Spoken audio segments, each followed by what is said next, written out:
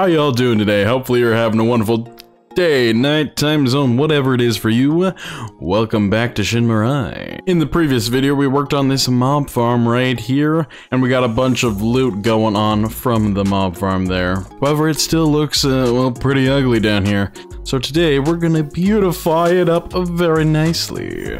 We're also gonna do some fancy stuff with this gunpowder and some paper, turning it into automatic rockets. Using the one, the only, the Autocrafter.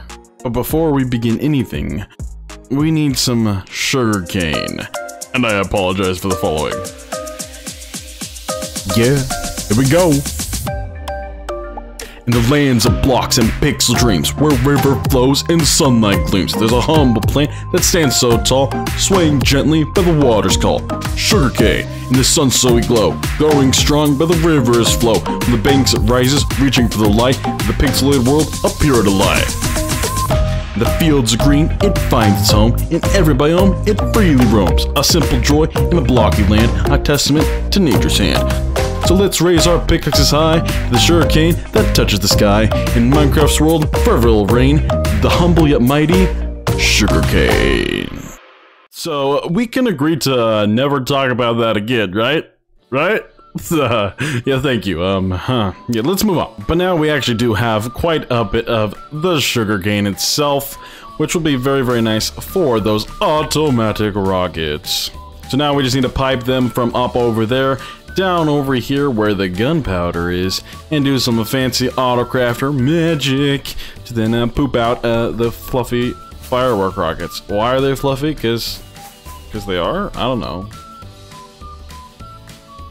Alright, let's figure this out together, shall we? So we need to craft the rockets. We only want flight duration 1, as more is not going to be good. And so we can lock all the rest of those. Now we need to put in both the gunpowder and the paper, and we need to find a way to trigger this once it gets enough paper and gunpowder to craft a rocket. The best way I think to do that is going to be take the signal from the hoppers themselves. So if we have those running into a block, then some redstone back here, and another block back here, a repeater sensing those to then power the crafter and set these on a little bit of a clock. So if there is extra, they'll continue to craft until there's not enough, like so. Now if we have that just running like this, it's just gonna keep crafting until there's nothing at all in these. And then now the hoppers are out and the crafter stops, which is really nice. However, there is a bit of a flaw with this design particularly. If we have a lot more of one resource than the other, for example, if we have a bunch of paper but no more gunpowder, it will still then craft. As you can see, the paper is staying filled, but the gunpowder is, well, not. It is going down pretty quickly, and eventually it's going to be all the way down to the ground. And when that happens, we're going to run into a situation like this, which is not what we want at all. If we have both paper in there, when gunpowder eventually does come into the system, it's gonna get clogged. It's a clogged crafter! So we need to find a way to make it so only when both of them have a signal will it then go through. Alright, I have something that is now working here. It is a bit complicated, but it is kind of compact, so that's nice at least. It's using lots and lots of comparators, as you can see. These comparators are comparing these hoppers, which then are going into these comparators that are comparing those, and those are comparator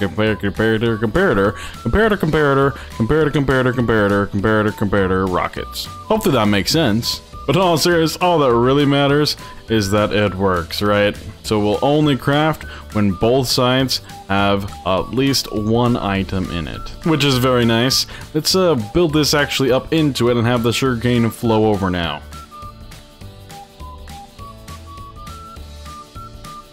So now if we stand here for just a brief moment, we should see a sugarcane falling right on top of our heads here in just a second.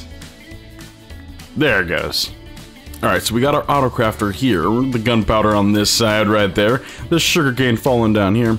Now we need to take that sugarcane and turn it into paper automatically from the Autocrafter as well, before putting it into this crafter to make the rockets. And I think to do that, we simply have something like this, where we can then pick up the sugarcane fallen from above, right here. It should fall down right into the Autocrafter. we only need the first 3 slots here. However, we don't want it to craft sugar. So we want to make sure it only will craft once all 3 of those have something in it. And to do that, we need a little more comparator magic here. And there we go. So now this comparator is sensing this crafter, and that one's restricting it to only craft once it's full. So it won't craft any sugar, but once it fills up, it'll craft the paper, which will then get distributed into that chest, down into this one here. Now we just need to configure this to accept both the gunpowder and the paper, and do the same setup we had as a demonstration over there, to then craft all the beautiful rockets. And there we go. It should all be set up now and working. Let's double check here. So we got both the gunpowder and the paper. The paper is actually already full. That sugarcane farm is small but very efficient. And let's stick some of this gunpowder in here now. First, let's fill that off there. Then just put some gunpowder in here. And we should see... I didn't have a comparator set to subtraction. There it goes. Crafting away the rockets just like that. It's spitting them out so crazily. Oh, it's great. Now we have the problem of lots of rockets piling on the ground here. We need somewhere to store them as well, because just having them despawn is not going to be good at all. And would you look at that? It's all done and dusted, so our rockets are going to spit out and look all fancy like, and then end up in those hoppers there. So if we load the system up with some gunpowder here, you can see it'll just work its way through all that. I love the animation, the movement of the rockets just firing off. It's just so fun. Those eventually will make their way over to this little elevator that I've set up here. It is very quiet, as you can hear. There's no droppers making a ton of noise, which is good.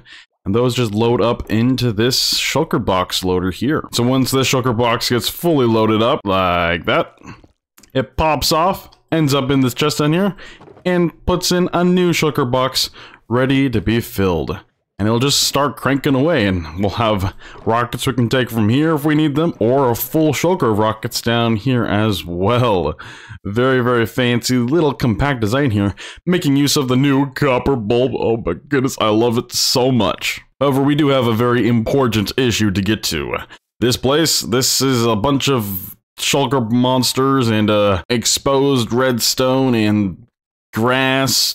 It's not looking good down here. We're going to transform this entire area to make it look very nice and gloomy, to match the vibe of the Yin district. So let's hop into a time lapse, and while that time lapse is happening, let's dive deep into the story behind this section of the Yin district. In the heart of the Yin district, where shadows danced in the flickering light, stood an ancient nuclear reactor, its hum a consistent echo in the depths. Yet, unlike its original purpose, this reactor served a clandestine role, fueling not only the energy needed of Shin Mirai, but also the sinister machinations of a covert factory nestled within its confines. This factory, shrouded in secrecy and whispers, churned out illegal explosives, coveted commodities of the underground world.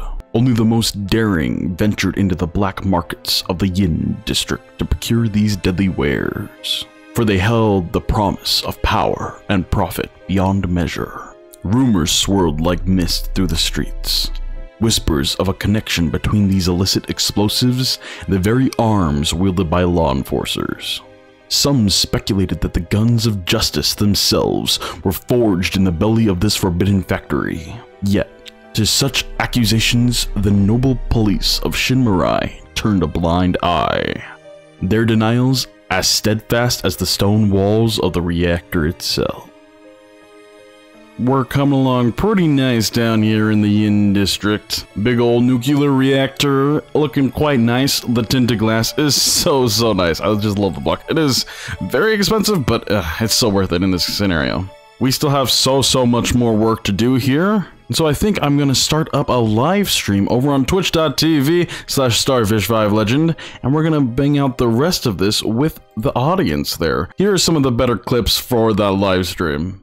Alright, so if we kind of mark out this path that comes along here, so let's grab all these goodies. Now we just kind of have fun throwing them around. Exposed copper. Expose it. How to expose copper. You dig up all of its dirty secrets. Yeah, they just add just a little bit of light. Oh, it's so good. So good. We turn on some shaders. Ooh, hoo, hoo. Oh, it is fancy. This here. Okay. That looks pretty cool. We then make that invisible. And then we go trigger set 2. Now it's fixed. And we go boop. Yes, it works. That's great. We had some good fun over on that night stream. We got a decent amount done, but there's still so much more to do here. But we have this nuclear reactor in, and it is looking so mighty fine. All the technical bits. We did get some screen action going on here too. A button that no one should ever press. Don't press this button. Who knows what it does? We shall never find out. Never. Someone's probably going to press the button. We also changed the grass down here to a proper path, as well as switch out most of it for mycelium, because grass just doesn't match the vibe of the in-district, funny enough.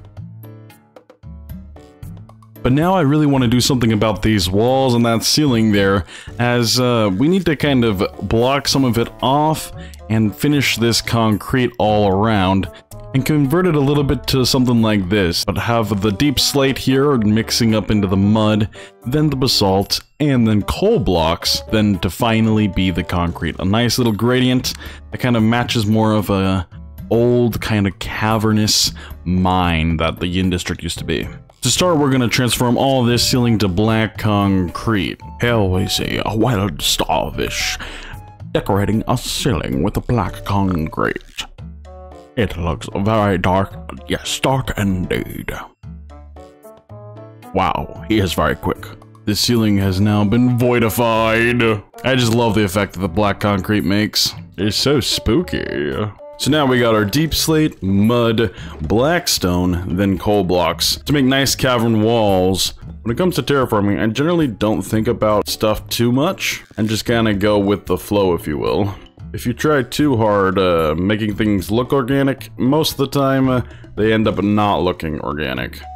To start here with as well, I'm just gonna do the whole thing in deep slate just to get the shape down right, and then I'll come in afterwards and add in the texturing and that sweet, sweet gradient. Then after I kind of just place some blocks down, I take a step back and kind of look at it and make sure it's looking all right. There's certain things that I don't like this block here looks like a little strange. I then go in afterwards and adjust it as needed. See, that's better now. So I kind of just do that across the entire thing here. And it's already starting to look much more gloomy now with these walls in. I'm just using some glow lighting currently for some of the lighting, just to keep the mobs from spawning. I don't want creepers sneaking up on me. Now I'm gonna go through and texture it all and blend it all together. The gradients have now been finished. Oh man.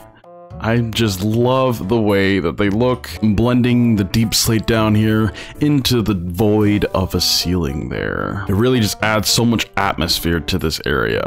Now the last thing I would like to do today is finish up covering up some of this redstone here and adding in some nice pipes and whatnot to really turn this into more of a factory looking like build. Well, I got a little carried away. There's lots of the pipes and whatnot now here, but it really does bring in the factory feel, in my opinion. The little water drips from these waterlogged grates are so nice. I love that new addition. And since it is the explosive factory, it is a little dangerous decorating with TNT, but I think it's worth it. I really wanted everything to just feel very technical. This thing produces. While we've been working here, it's popped out 4 shulker boxes of rockets. But man, this place has transformed so much in the last few hours here. I really just want to go back and do a before and after, because the difference is very, very stark. So here's the before, and as you can see, there's so much empty space that we filled. It's just so barren in here. It's kind of crazy that this is the same spot that we just did. And now the after. It's fully done. The cavern wall's looking so nice. The factory with all its pipes and technicality.